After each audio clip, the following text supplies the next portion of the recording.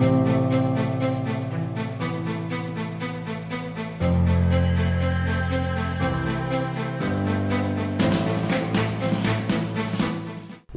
to Proven and Probable, where we focus on metals, mining, and more. I'm your host, Maurice Jackson.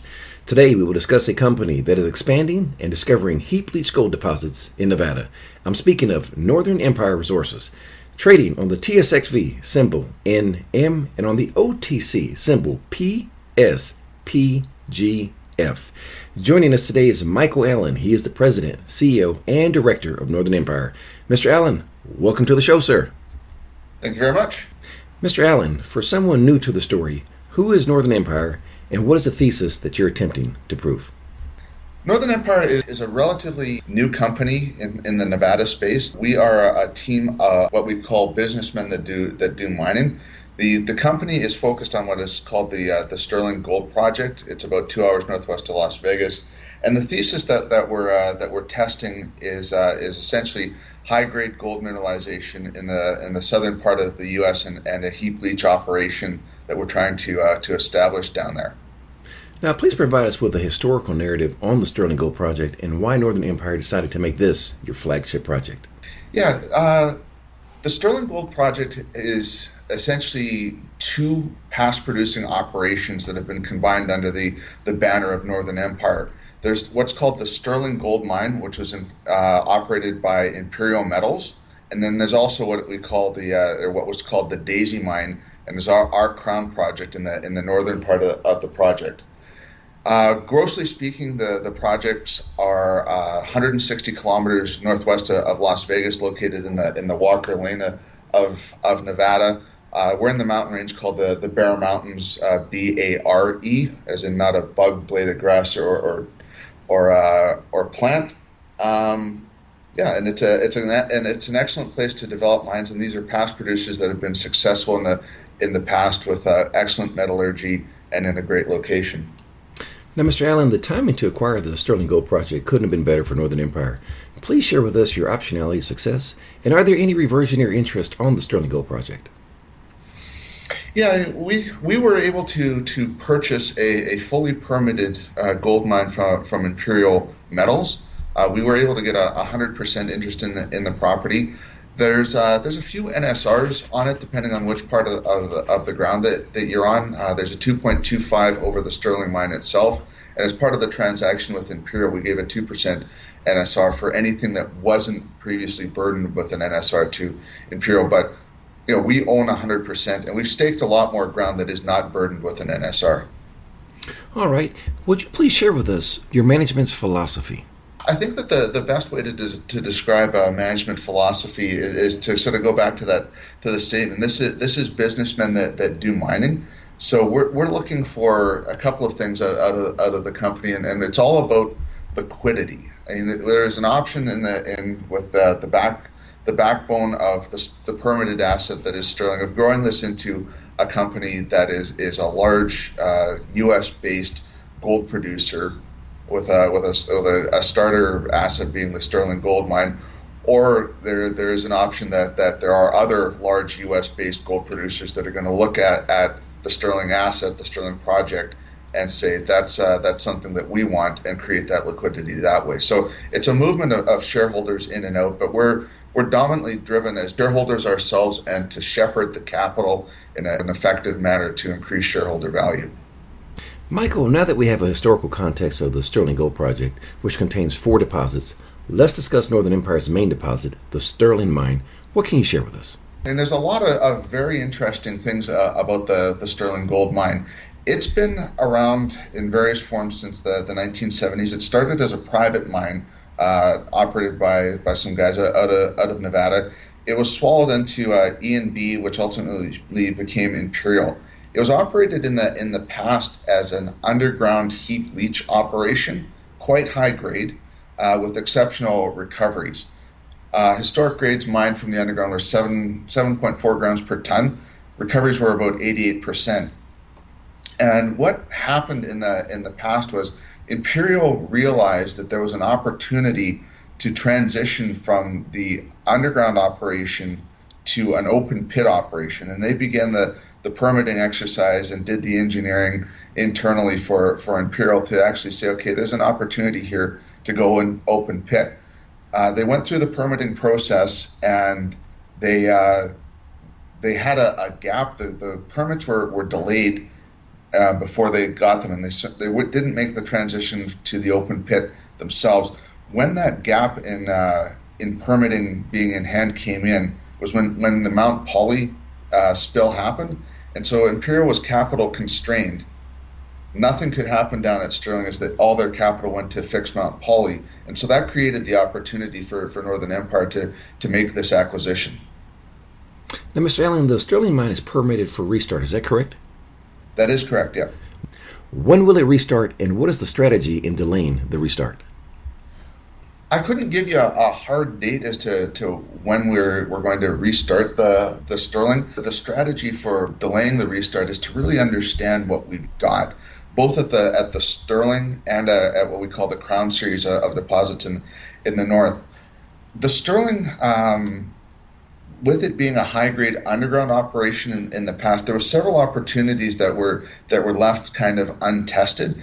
Nothing less than a 3.5 gram per ton intercept was thought to be significant for the Sterling because of the underground nature of it at the time. So there were several shallow intercepts that need to be followed up on. So things like 22 meters of 2 grams per ton that need to be followed up on. And we're going to be investigating those and making sure that we understand and are able to optimize value of the Sterling before we do a restart.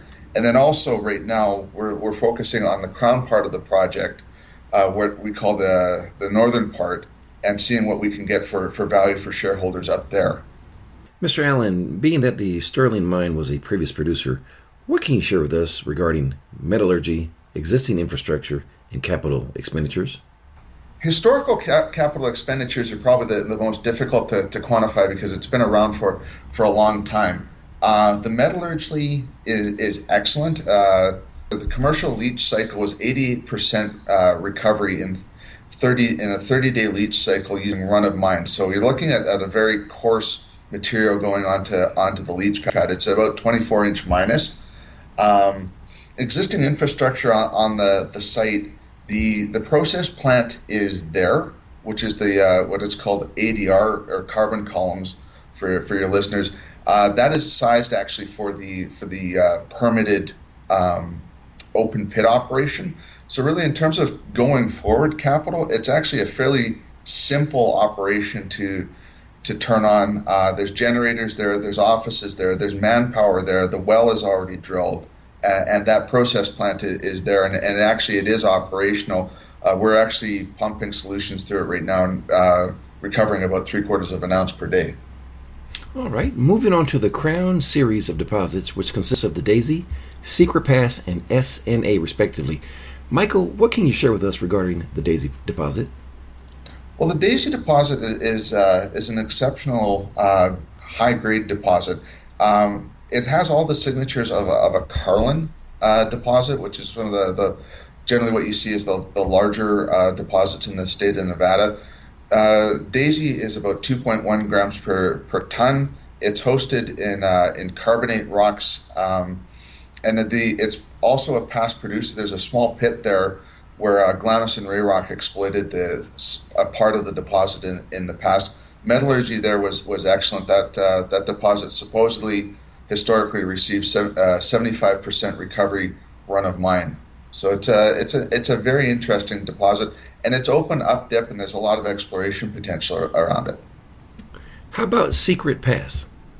Secret Pass is further to the east from the Daisy. We actually just released a hole out of Secret Pass a couple of days ago, and it was 70 meters of 1.7 grams per ton. It's an oxide deposit. It's epithermal, so slightly different. There's a big structure that goes through the valley that links up Daisy, Secret Pass, and SNA. And this Secret Pass is in the hanging wall of the structure, so it's slightly different. It's an epithermal deposit in volcanics. All right. And speaking of SNA, what can you share with us? SNA is probably the least known or least understood of the deposits, the Crown series of deposits. It's about 1.6 grams per per ton. It hasn't been exploited. Both Secret Pass and SNA were mined in the past. Secret Pass and Daisy were mined in the past. SNA has not been. It was discovered actually drilling a water well for another operation in the area called the Mother Lode, and it's a shallow oxide deposit, and we think that it's also a Carlin. You somewhat answered my question already, but I'll ask you just for the record here, sir. Is the lithology consistent within the Crown series of deposits?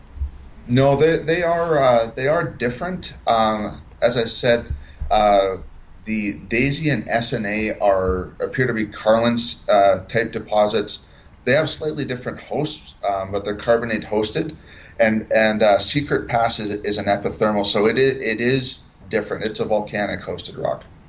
Mr. Allen, what can you share with us regarding Northern Empire's conducting an aggressive campaign in the Crown series of deposits? Yeah, we are with 2 rigs right now. We've got 2 RC rigs going. As I mentioned, we did just release a hole out of Secret Pass, 70 meters at 1.7 grams per ton. A few weeks before that, we had released a hole out of the Daisy deposit, which was 124 meters of 1.4 grams per ton. Very high grade for the state of Nevada in this day and age. And we're going to be releasing more results as we go forward, and the rigs move their way through the property in a systematic fashion. And is the goal for Northern Empire to build a mine and go into production, or arbitrage? I think that the best thing is, as we with the management philosophy, it's about shareholder capital and increasing shareholder value and liquidity. So there is a scenario of us turning it on, or there is a scenario of somebody else coming in and making an acquisition. I think that both scenarios are there, and we think that we have the team and the management that can build a mine and make this into a company that is a mine operator.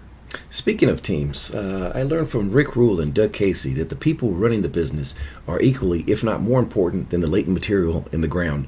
Mr. Allen, please introduce us to your board of directors, and what unique skill sets do they bring to Northern Empire? Well, we like to say that our management team is businessmen that do mining.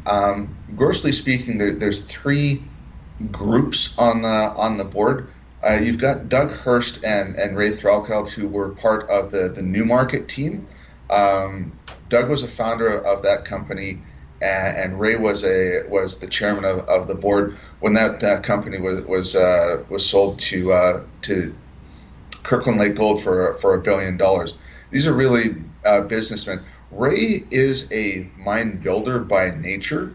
He's an ex-Barrick guy, and I believe that the number that he's built for Barrick is about 80 million ounces worth of production. So really strong guy.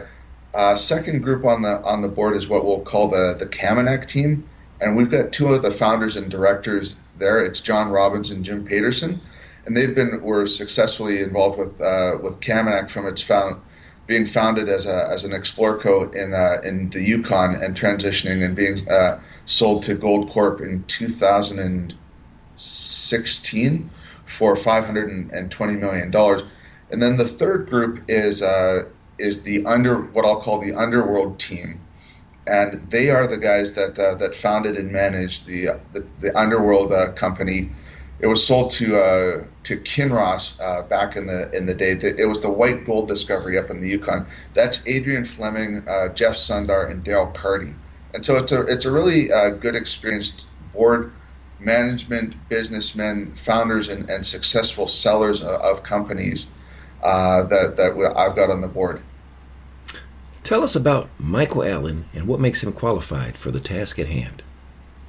Oh, the hardest thing of all, to talk about myself. I'm a geologist by trade. I've been in the mining business for about 20 years. I describe myself as an advanced project guy. I like the projects that are more towards resources and development. I've been all over the Northwest Territories, Yukon, Europe, looking at evaluating and running projects. The last 10 years, I've been dominantly focused in Nevada, and I think that's probably, if you look at another article that Rick Rule has taught or has talked about is, you get a management team that is familiar with the jurisdiction. So I've been in Nevada for about the last 10 years. I'm familiar with the regulatory regime. I know the permitting people. I know the service providers, and so that's really where for me, my niche is to get a Nevada project and get it across the line in the way that it is most cost effective and ultimately being efficient with shareholder capital. What can you share with us about the technical team? It's really a great team that we've got down there. There's the mine team, which is the mine manager from Sterling, and all the staff crossed over with us. So the Sterling mine being on care and maintenance, there's a few people that are there, the metallurgist, the process manager, and the mine manager. They're seasoned professionals that have been doing this for a long time, and they are delighted that somebody like Northern Empire came in, saw the opportunity that they'd been seeing for 20 years and hadn't been able to act on, and make it a focus. So they're really excited. Then we've got the exploration team, and we've got an experienced group of Nevada professionals that are running the exploration before. These are guys that have worked with Barrick and various other companies throughout the states, making discoveries and putting mines into production. So I'm very proud of the team. And then we also have a series of what I will call hungry young kids, and they're really interesting to watch because it's out of the box thinking, and they're out there mapping, sampling, enthusiastically working hard, and coming up with questions that need to be answered and making new discoveries. So it's a very exciting team to watch on the technical side. I'm hearing serially successful and Nevada-centric when you're discussing your team, sir. Let's discuss some numbers here. How much cash or cash equivalents do you have? In Canadian terms, $16 million. Talk to us about your cash flow distribution. What is the ratio between cash spent and tangible assets on the balance sheet? Well, we spend most of our cash and put it into the ground. We're going to be spending about $10 million in the Sterling asset this year, and then we've got then we also will be spending about $3 million in overhead. So we're going to exit the year with about $5 million in the till. We've already obviously spent some money as we're in mid-March. How much debt do you have? We don't have any debt. Who are some of your institutional investors? Oh, our single largest institutional investor, if you consider them, is Coeur Mining. They have 11.6% of the company. Following them, it's Donald Smith. Invesco is in there. Mackenzie, RBC, a group called Zechner. Those would be that would probably round out the top 5, top 8. What is the float? Retail shareholders is about 40% of the company. Actually, and in terms of institutional shareholders, actually management has a large chunk as well. We own about 8% of the company. What is your burn rate? This year, our total budget is about $13 million, and we started the year in January with just over 18. So we'll exit the year with about 5 in the till. Are there any redundant assets such as patented mining claims? Not particularly. We, as part of the transaction with Imperial, we acquired all the assets of Sterling Gold Mining Corporation. That included some minor NSRs, and we've been gradually liquidating them as they've become interest to people. But there's not a lot of redundant assets. Tell us about your share structure. It's a fairly tight share structure.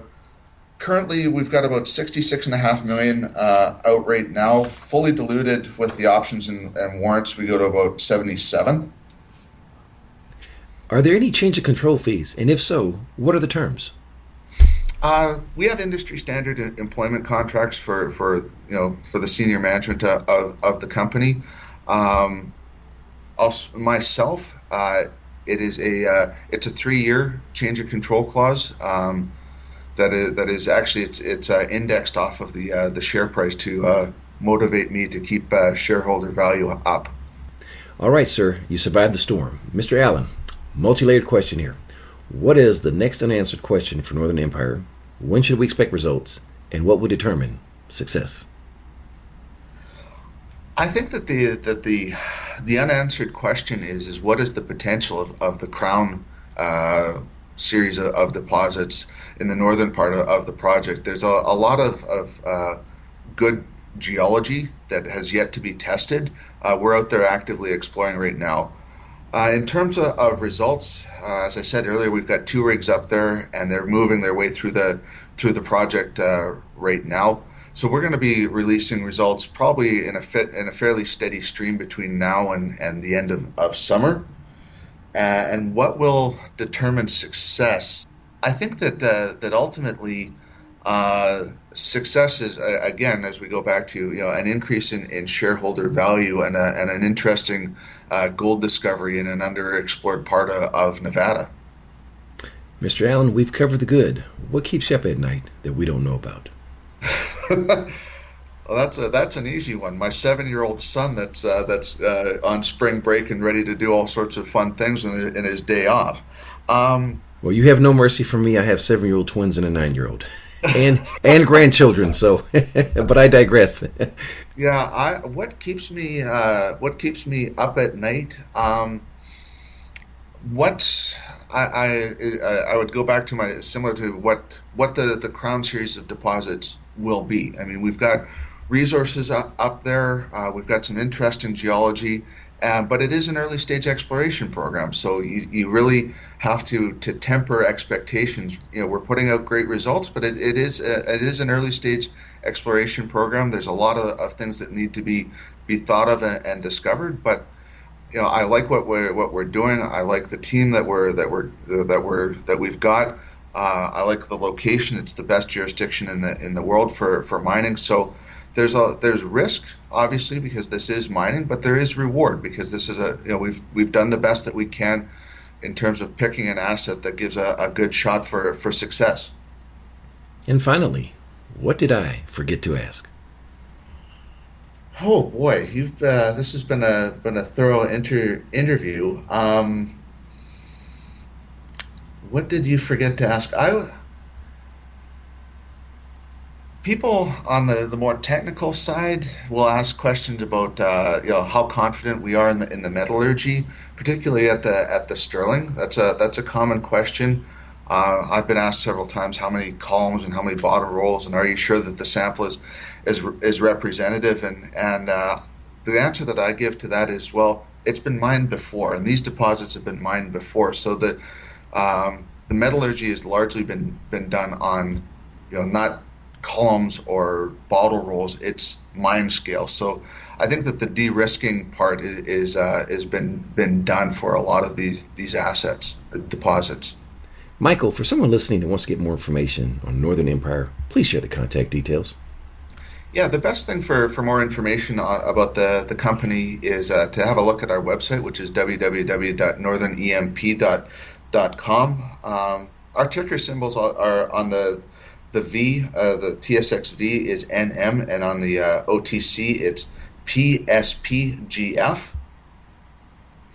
And for direct inquiries, please contact Dylan Berg. His phone number is 604-646-4522, and you may email him at info@northernemp.com.